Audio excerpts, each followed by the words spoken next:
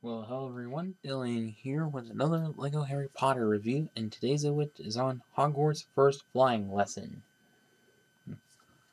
So on the front of the box here I have the LEGO logo, Harry Potter logo, Wizarding World logo, and that interesting border that we've been seeing for this current wave, obviously, and picture of the set that there is, and token hazard, all the minifigs included, and 20 years anniversary logo, of course. And recommended ages 7 and up. Set number 76395 has 264 pieces. On the back, see back view of it and different arrangement of it. It's split apart and the features, and also 2 collectible wizard cards, obviously. And now onto the instruction manual, which same picture as on the front of the box and everything. On the back, how to win on the online survey. Then all the pieces that come with the set, and then add of all the Wizarding World or wizard cards that there is, and then build and swap with the three other sets, which I also did reviews on. But it's not advertising this one, probably because since this is a retail exclusive, they forgot to add that in. Also, would have been nice to add it in anyways, but whatever. And then the last building steps.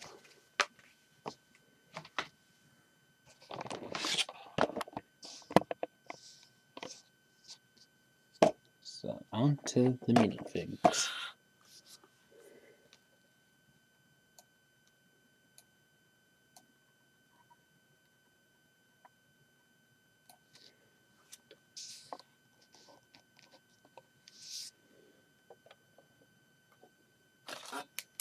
So for the figs, we have Draco Malfoy, which has a kind of similar torso print to most other sets, but probably with a closed-in cloak, obviously. But besides that, and of course holding a black broom and black wand, or dark brown wand, and of course face print and hairpiece, all similar to most other sets. And next to which is Neville Longbottom with the face print and hairpiece, also similar to other versions, and torso print similar to Draco's, but of course for Gryffindor or Slytherin, and also holding a dark brown broom. And also what we finally have a new version of is a new version of the Rememberable Ball, which, as you can see, let me focus, which, as you see, does have some neat swirls in the brass thing around and turn around, and it's also in red and same things, quite well fitting to how it did in the movie, of course. And as you can see, they which still using the shortish legs, it's well suiting to their young appearance in Sorcerer's Stone, obviously. And lastly is our all-new version of Madame Hooch, who we haven't seen since like the Bricktober pack in 2018, yeah. And of course holding dark tan wand and dark and brown broom, of course. But besides that, the front torso printing done pretty well, but lack of leg printing, but that's alright. And of course hairpiece quite common, and also face print done well. And if you look from the back of which, you see some nice back torso prints for those two, and behind her cape, or cloak, obviously. Just very slight back torso print. Oh, whoops. And they all each have double-sided faces. It's like Madame Hooch, who does have her goggles, obviously. And of course, the other face prints of which do fit well to this whole sequence in the film. And quite as far as the minifig selection goes, quite good selection.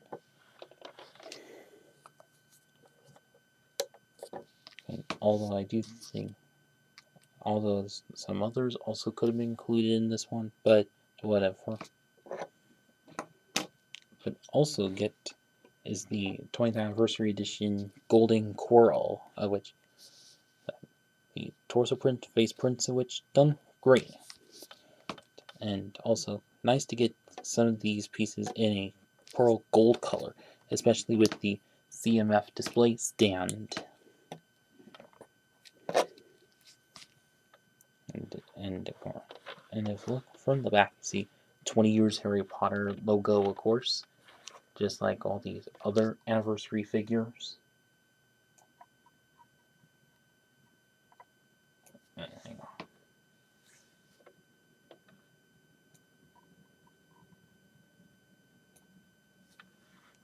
Okay. And if I turn this around, and you see Voldemort's face on it, and besides that, everything of which is just about the same as the one that came in the Great Hall set from 2018, obviously.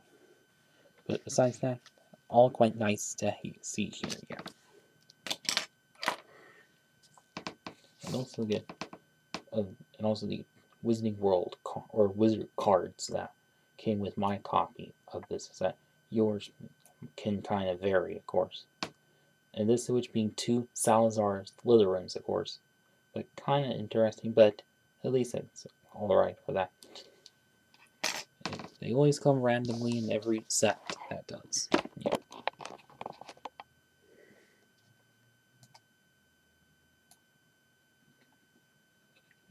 And now on to the main set itself. And with this, which is probably like the Quidditch hallways and storage section of Hogwarts. So which, see, as for the interior space, kind of similar to some of these other recent sets. So, and also do get these 3 translucent or clear stands, which to represent them flying on to it. And also, but also to note is this is somewhat modular. Also, like some of those other sets, of course.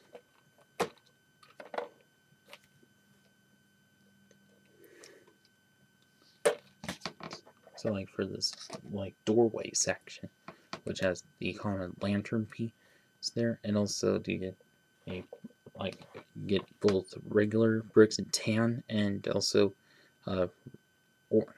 semi-clayish orange bricks, or bricks you can call it, for the good stony texture, and also some odd slopes there, done pretty well. And also the door that does open and close well. And then look from the back of which do have a little balcony with another lantern piece, of course. And also this little knob here for you to swish it up and down, obviously.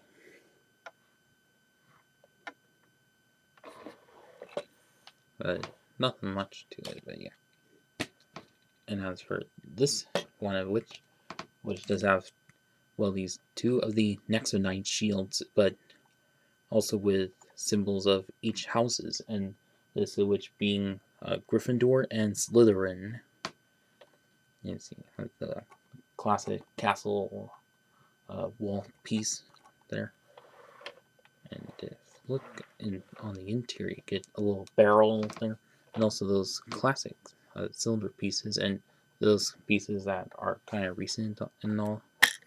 And also get the little crate piece, which comes with some of your Quidditch things, like the little bat and also the golden snitch that is same since 2018, and also red sphere or technic sphere, probably used as a quaffle, and a pair of brownish studs, probably used as bludgers. And kind of hard to get this on, but there we go.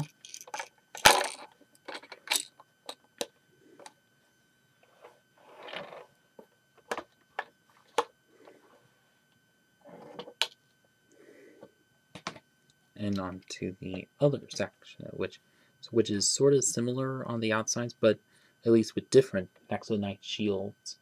And of course, this representing Hufflepuff and Slither or Ravenclaw, of course.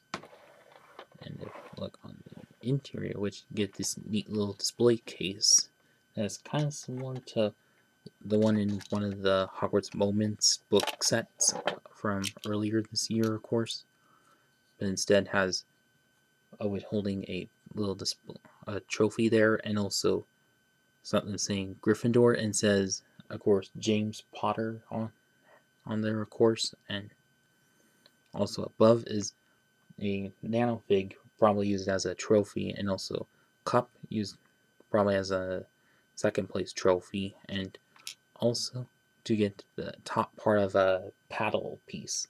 Not sure what for, but whatever. And also the clear display thing, holding a little quaffle in it, of course.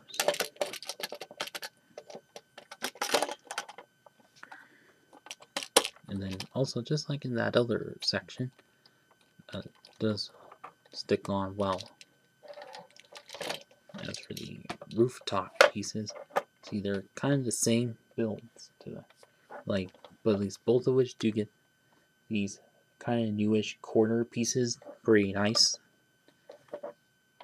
And those, although one of them does hold this little statue here, which is not counted as a minifigure, but of course has that common backtie piece, and of course holding a pair of classic castle swords, of course, and also both of which holding the clear classic space things, but with the pairs of like tilted parts, like in the CMF series. Is that there is, to give the illusion of them flying, of course. And of course, just like in the recent Chamber Secret sets, or set, of course, get that like so. And how you attach them onto it is for the very few studs and jumpers on there. Or do so like so.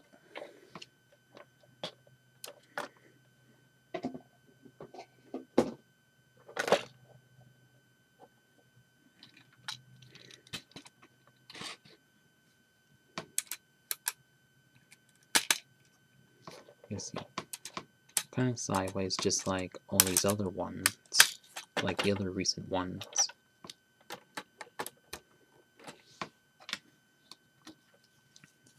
And of course, with all of them on, it does make a good display, of course, of like flying and whatnot.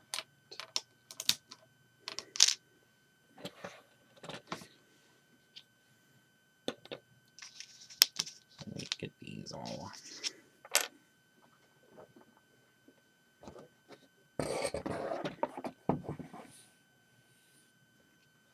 So now on to the final verdict. Hang on. Okay, so overall, this I think a pretty good set of this way. Like, do you get an all new version of the memorable, and also all new version of Madame Hooch, obviously, who we haven't seen in sets for or minifig form for quite a little while, obviously, and also first time remake of this one ever since that, well, original version from like 2002, which is only just a little broom carriage and of course Harry and Draco. But although would have been alright if Harry also would have been included in this one, and since of course they also together in this scene, obviously. Yeah.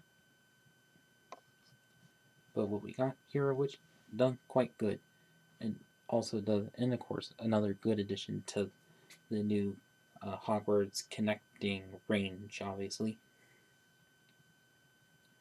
And although, as for being a Kohl's exclusive, also could have worked out as like a Target or Walmart exclusive, obviously. But I think that's kind of just me. Or even a Barnes & Noble exclusive, like that last year's Hedwig, of course. So, or maybe that's just me. And although for the anniversary coral, also good to have, obviously, of course, and yeah. And if you are looking to get this set for your collection, definitely get it. And if you can find it, if it's available at a Kohl's in your area, definitely pick this up. And that's about it with this video. Please like, comment, share, and subscribe. And thanks for watching.